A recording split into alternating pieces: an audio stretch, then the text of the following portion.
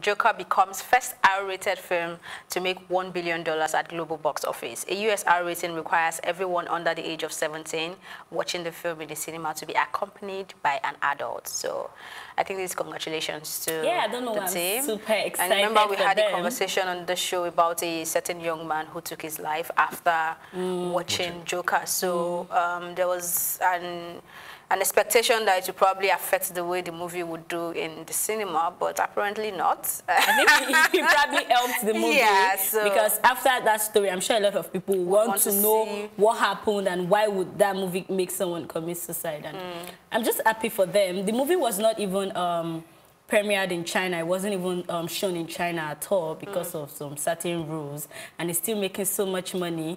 I'm so proud of them. It's America. This is a global.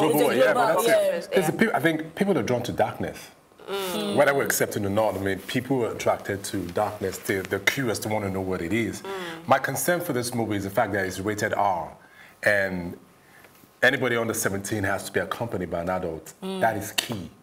So if it gets to our movies here, are we going to have adults accompany their under 17 to the cinema? It's already in our cinema. Because it's rated R. Means under 17, an adult has to accompany an under 17 to go see the movie. How much of this do we keep to? That's just major concern. That's our problem.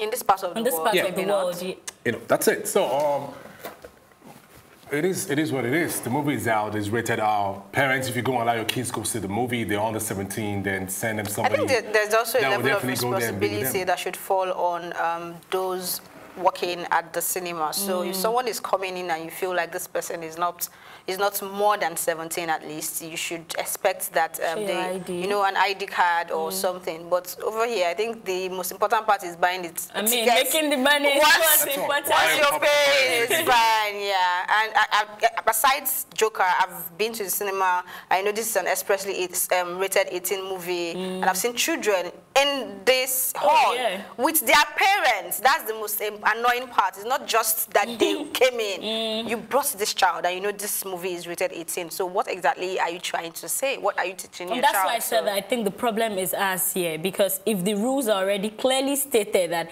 things you have put in this movie can affect somebody in a very terrible way. It's now your own responsibility to know that even as an adult, you might be over 17, and after reading all the rules, you can, no, I don't think I want to watch this movie because it will affect me mentally. It's just little things that we need to do to ourselves to help ourselves and to avoid some certain situations like the guy that shot himself alive. I think our cinemas should have those laws enforced. And if you have to come in and see some movies that are rated, you want to show some valid means of identification to prove that you're up to that age to be able to see the movie. We should definitely do that. I've been into a movie at late night where I had babies talking. I'm like, which parent is out with a baby in this movie at such an hour? And why are they even allowed? You know, the question is why are they allowed? I mean, if they won't let you bring in any drink or food. I mean, you can't take external drink into that place. Then but then you can allow kids to watch a rated movie. That's just so ladies, wrong. just before we wrap up the show, I'm going to ask you two a question. If you had the opportunity, you know, the capacity, the means to pull some shingle, would you do it? On my body? Yes, on your body. I would not would you do it? Shingle, I won't go as far as shingle. Yeah, but I know it's not even acting if I have opportunity or when I have opportunity. I'm going to. I'm just waiting for me to have my children. So once I'm done, I'm working on my belly. Not my backside is very fine. My belly. Okay, and that's all. That's a commercial idea. Did I answer your question? Yes, you did. What about you, Ewa? Oh, yeah, well, I would not pull a shingle, but I will pull something close to a shingle. You pull something close to a shingle? So that means you don't have anything against women who decide to go under the knife? Oh, no. If it makes you comfortable and confident, why not?